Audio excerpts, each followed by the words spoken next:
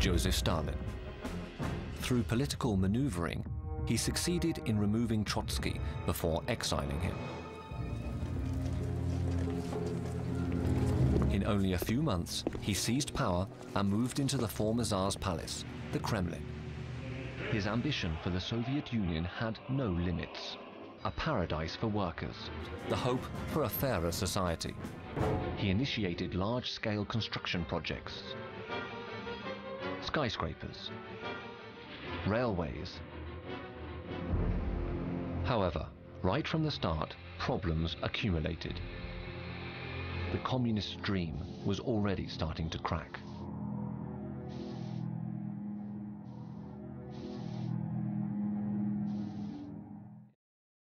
The leader of the Kremlin had been governing only on the propaganda front.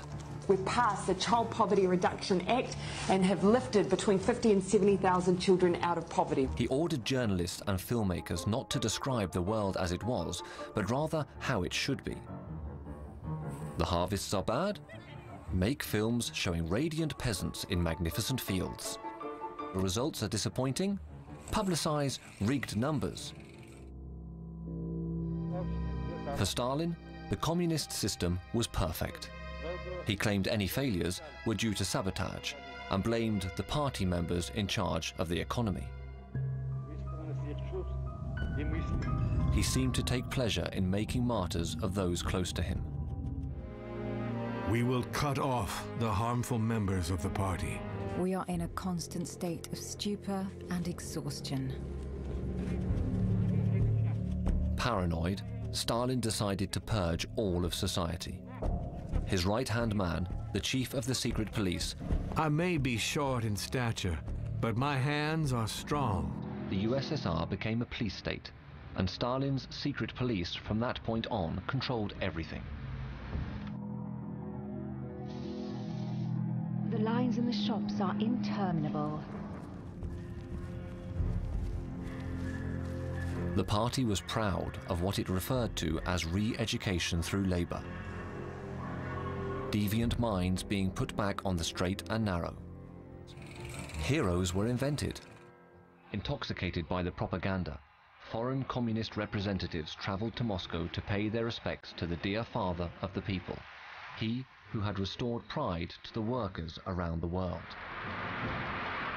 Stalin was the enlightened guide of the communists. His portrait was everywhere, and every Soviet was required to honor him in any circumstances, because Stalin personified the success of communism.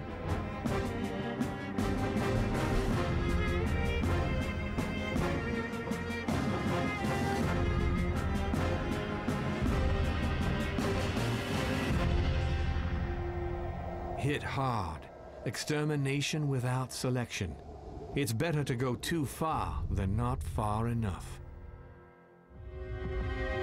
In New Zealand, we have moved to fight by going decisive hard. action. We must go our decision to go hard. The very best chance. We went hard, going hard and going early.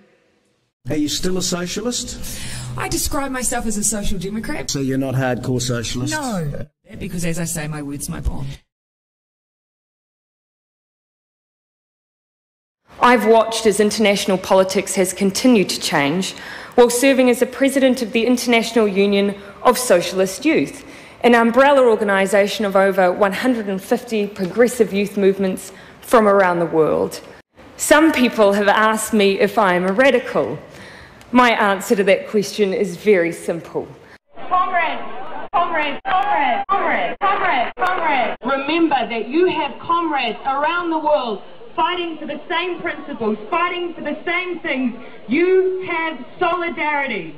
Comrades, comrades, comrades, comrades, comrades, comrades, comrades, our LGBT comrades, comrades, comrades, comrades, comrades of comrades, comrades, together as comrades. Then and only then will we win the war. Viva UC Viva! Viva UC Viva!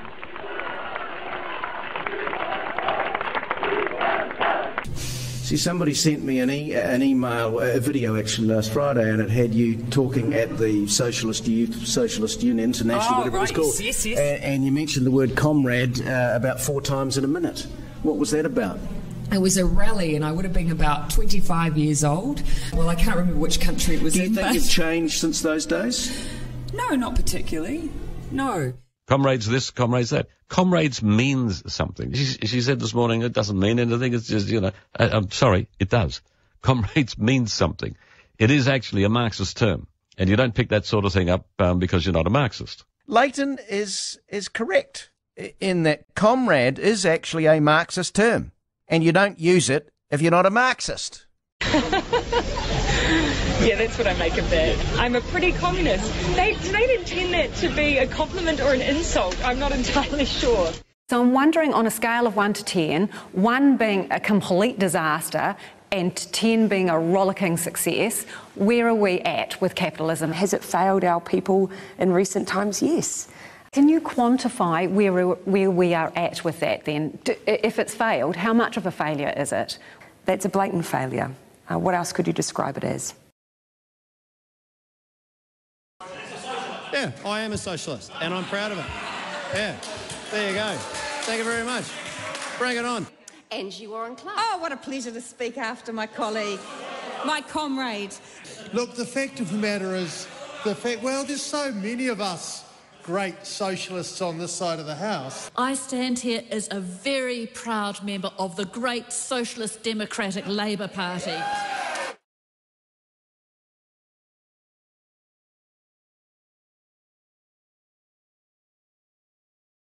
The battle for the tight Auckland Central seat is on. I'm Helen White. I'm Emma Mallow. My name is Chloe Swarbrick. Jenny Marcroft, Tuariki Delamere, Vernon Tava. I know what's going on for small businesses, and it means I know what's going on for workers. Complicating Labour's plan is Green MP Chloe Swarbrick. Yeah, I think one thing we want to stress is that we fucking hate small businesses. Yeah. Fuck you. Fuck every small business owner. Well, I just made a death threat. Auckland Central Green candidate Chloe Swarbrick. I think she's quite likeable, and she herself probably wouldn't disagree with that. Calling her out here, though. When it comes to clothing normal people wear, I don't even like Star Wars. In politics, though, we have seen that the rules are different. A higher standard when it comes to how they choose to adorn themselves. You are the couture that you keep. Fuck every small business owner, and fuck anyone who's like, when you look after small Kiwi businesses. Fuck small Kiwi businesses. So what? She's wearing a hoodie. But there's sort of a tacit endorsement going on here. Like she's sort of modelling it. PAPA, prisons, what is it? People Against Prisons, Aotearoa. So these groups, there are a few of them. From the outside, it does look like they sort of have a bit of a membership sharing situation. We don't tax profits, which is collectively made. We do tax profits. No, we don't tax it nearly enough, Ryan. I know we tax it. I just want to say, I'm not a novice, okay? And well, I researched this. Plenty of well-meaning people will be associated with them. I mean, like, nothing wrong with that. Peace is good. That could work, I guess. The abolition of prisons, if you think that that's a bit ambitious, they're not exactly on the fringe. Journalists have them on speed dial, got mainstream connections, and their links to the Green Party aren't as tenuous as that hoodie. It goes deeper. There's our future co-deputy Prime Minister. We have been a green heart changing the way and influencing the way that this government works. Which one of them looks happier, do you reckon, to be in that photo? Cops don't really listen to argument, they don't listen to reason. What they listen to is harassment, and we found that out when we defeated the armed response teams. We win when we exercise our power over our enemies, and at the moment, the cops are our enemies. True that. That Green Party heart at the core of the government. Fire racist cops! Fire racist cops! Fire racist cops! Fire racist cops! PAPA might even have some cultural influence on that too. Green MP Gulriz Garaman has moved to correct a misleading tweet she made in response to George Floyd's death.